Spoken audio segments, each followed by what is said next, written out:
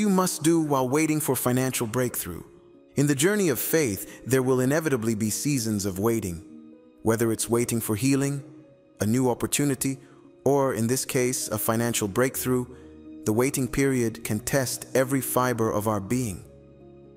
Financial difficulties, especially, can place a burden not only on our wallets but on our hearts, spirits, and relationships. It is during this time that the words of the Bible become a lifeline, and the actions you take during this period are crucial. As believers, waiting on God is not a passive act. It is an active, faith-filled season. 1 John chapter 1 verse 26 says, "But the Helper, the Holy Spirit, whom the Father will send in my name, he will teach you all things and bring to your remembrance all that I have said to you." The Holy Spirit is with us, even in the wilderness of financial struggles, guiding us through the steps we need to take. If you are currently in a season of financial hardship and waiting for a breakthrough, here are 5 key things you must do while you wait in order to align with God's will and prepare for His provision. Number 1, hold on to faith. The first and most important action during a time of financial waiting is to hold firmly onto your faith. Faith is not merely a belief in the existence of God. It is an unwavering trust in His promises and His timing. When you are in a financially tight situation, it's easy to be consumed by fear, worry, and doubt. But the Bible calls us to live by faith, not by sight. Hebrews chapter 11 verse 1 defines faith as the substance of things hoped for, the evidence of things not seen. Even when you don't see the breakthrough yet, your faith is the assurance that God is already working on your behalf. Faith is a muscle that is strengthened through adversity. Consider the story of Abraham, who is often referred to as the father of faith. He waited for years, even decades, for the promises of God to manifest in his life. He was promised descendants as numerous as the stars, but he spent a large portion of his life without even one child.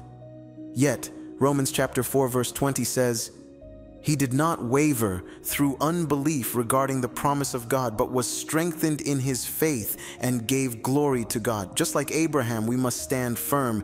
Even when circumstances seem bleak, God is faithful and He honors those who trust in Him. Faith isn't passive, it requires active engagement.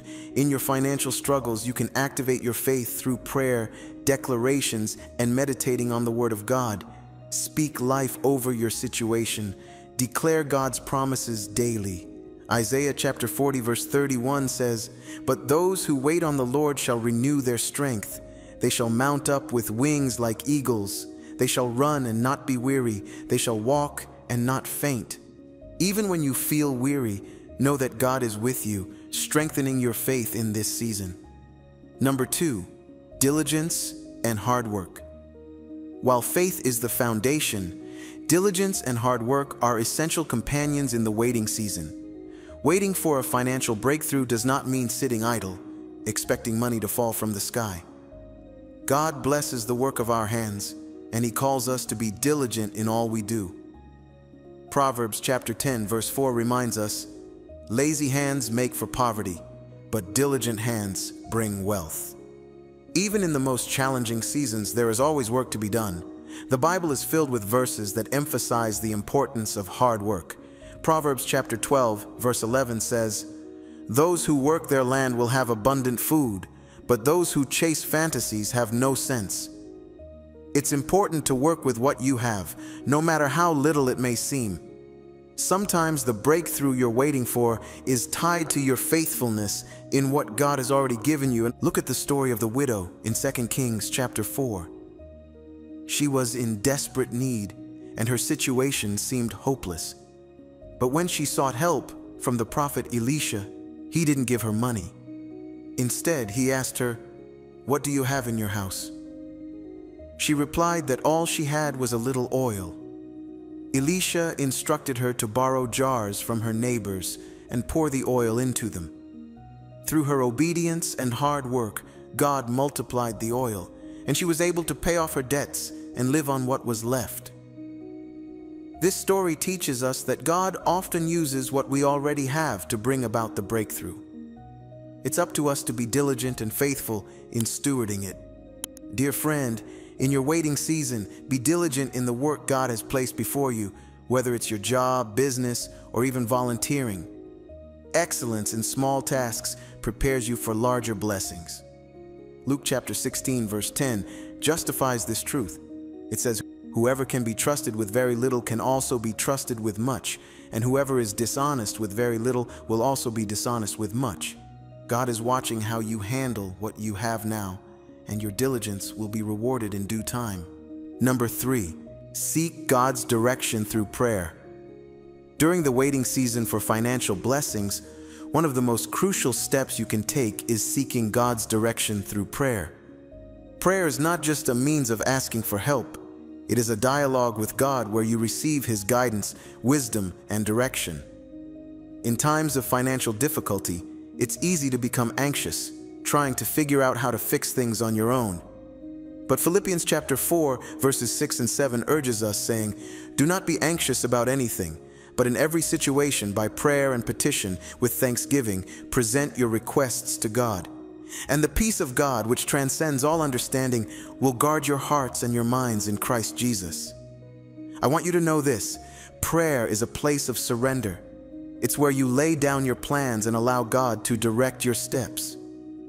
First, John chapter 1, verse 26 says, "If any of you lacks wisdom, let him ask of God, who gives to all generously and without reproach, and it will be given to him."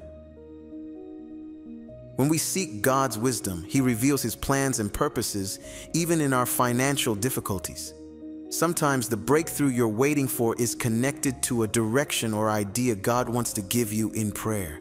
He may lead you to start a new business, apply for a different job, or even partner with someone you hadn't considered before. Prayer also builds your trust in God. As you spend time in His presence, you see your situation from His perspective. Your faith is strengthened and your heart is reassured that God is in control. Jeremiah chapter 29, verses 12 and 13 says, "Then you will call on me and come and pray to me, and I will listen to you. You will seek me and find me when you seek me with all your heart." God promises to hear you when you pray. He is never distant, and He will provide the wisdom you need for your breakthrough. Have this truth in mind. After every moment of prayer, wait for an instruction from God. Don't be quick to leave. Wait. Number 4, practice gratitude. In seasons of financial hardship, gratitude might seem like the last thing on your mind. However, practicing gratitude is one of the most powerful actions you can take while waiting for a breakthrough. Gratitude shifts your focus from what you lack to what you already have, and it opens the door for God to move in your life. 1 Thessalonians chapter 5, verse 18 says, "Give thanks in all circumstances, for this is God's will for you in Christ Jesus." When you cultivate a heart of gratitude, you are aligning yourself with God's will. Even in times of lack, there is always something to be thankful for. It could be the roof over your head, the breath in your lungs, or the strength to keep going each day. Gratitude changes your perspective and reminds you that God is still good, even when times are tough. Psalm chapter 100, verse 4 says, "Enter His gates with thanksgiving and His courts with praise. Give thanks to Him and praise His name." Gratitude also invites God to bless you even more. When Jesus fed the 5,000 in John chapter 6, He gave thanks for the small amount of food they had before it was multiplied. Gratitude is an act of faith, showing God that you trust Him to provide more than enough. Gratitude brings about multiplication. It happened in the Bible, and it can still manifest in your life. While you wait, be thankful. Instead of complaining or focusing on what's missing, practice thanking God for what He has already done in your life. As you do, you will find that your heart is filled with peace and your faith is strengthened. Number 5, tithe and be generous. In times of financial struggle, the idea of giving may seem counterintuitive. After all, how can you give when you barely have enough for yourself? But the Bible teaches us that generosity, even in times of lack, is a key to unlocking God's blessings. Malachi chapter 3, verse 10 says, "Bring the whole tithe into the storehouse, that there may be food in my house." Test me in this, says the Lord Almighty, and see if I will not throw open the floodgates of heaven and pour out so much blessing that there will not be room enough to store it. Tithing is an act of trust. It shows God that you believe He is your provider and you trust Him to take care of your needs. It's easy to tithe when you have abundance, but tithing in times of need is a demonstration of faith. God sees your heart and He honors the sacrifices you make. 2 Corinthians chapter 9 verses 6 and 7 reminds us, saying, "Whoever sows sparingly will also reap sparingly, and whoever sows generously will also reap generously." Each of you should give what you have decided to give, not reluctantly or under compulsion, for God loves a cheerful giver. Generosity is not about the amount, it's about the attitude of your heart. When you give, even out of your scarcity, it shows God that you trust Him to meet your needs. Look at the story of the widow's offering in Mark chapter 12, verses 41 through 44. Jesus watched as rich people put in large sums of money into the offering, but it was a poor widow who caught His attention. She put in 2 small coins, all she had to live on, and Jesus said that she had given more than anyone else. Her act of generosity, even in her poverty, was honored by God. Dear friend, generosity also opens the door for God to use others to bless you. As you give to others, God will ensure that your own needs are met. Luke chapter 6 verse 38 says, "Give, and it will be given to you. A good measure, pressed down, shaken together and running over, will be poured into your lap. For with the measure you use, it will be measured to you." When you sow into the kingdom, God multiplies your seed and ensures that you have more than enough. Being generous doesn't only refer to finances. You can also give your time, talents, and resources. Look for opportunities to serve others, even when you are in need yourself. God often uses the generosity of our hearts as a means to release blessings into our lives. As you give, you will begin to see that God's economy is different from the world's economy. In God's kingdom, giving leads to abundance. It may sound ridiculous, but giving is the sure way to have your barns filled with plenty. As we wrap up this message, know this: while waiting for a financial breakthrough, your faith, diligence, prayer, gratitude, and generosity are essential tools. God is not indifferent to your struggles, and He is working behind the scenes to bring about your breakthrough in His perfect timing. Remember that the waiting season is not a wasted season. It's a time of preparation, growth, and deepening your trust in God. 1 Peter chapter 5 verse 7 says, "Cast all your anxiety on Him because He cares for you." God's timing is perfect and His provision is never late. While it may seem like nothing is happening, trust that God is orchestrating events in your favor. Like the Israelites waiting to enter the promised land or David waiting to become king, your season of waiting will end in victory if you remain faithful. Galatians chapter 6 verse 9 encourages us, "Let us not become weary in doing good, for at the proper time we will reap a harvest if we do not give up." In your season of financial waiting, remember that God is your provider. He is Jehovah Jireh, the God who sees your needs and provides.